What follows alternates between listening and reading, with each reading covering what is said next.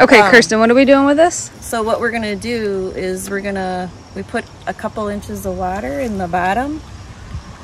We're gonna add some lavender scented liquid dish soap. Doesn't have to be lavender scented. Just a squirt in there.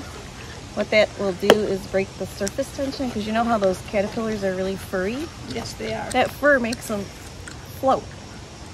So they can survive around the surface of the water for a long time, and then if they get near the edge of the container, they'll crawl right out. So you need a little So you need the soap to break that surface tension on the water so they sink and drown. Yep.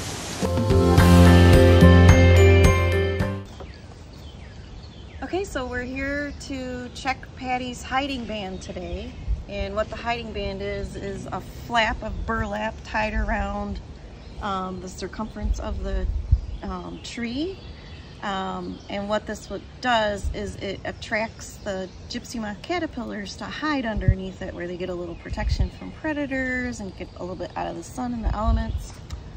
And then the idea is that they'll congregate behind this hiding band, and then we can easily collect them and dispose of them, so that over time, after a few days of doing this, we'll reduce the caterpillar numbers, and hopefully there won't be so much frass and leaf fragments and caterpillars raining down on Patty and Jeff's patio. So that's the idea.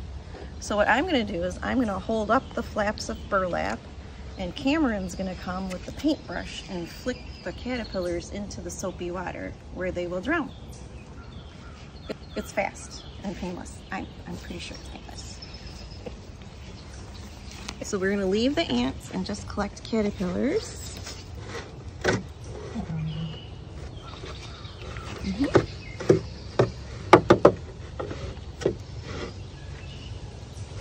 Yeah, so the paintbrush is so they don't squish on the burlap.